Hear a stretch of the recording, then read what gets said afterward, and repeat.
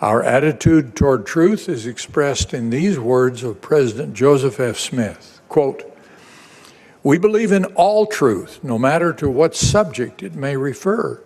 No sect or religious denomination in the world possesses a single principle of truth that we do not accept or that we will reject. We are willing to receive all truth from whatever source it may come, for truth will stand, truth will endure." End of quote. We know that the existence of God and the necessity of absolute truth are fundamental to life on this earth, whether a majority believe them or not.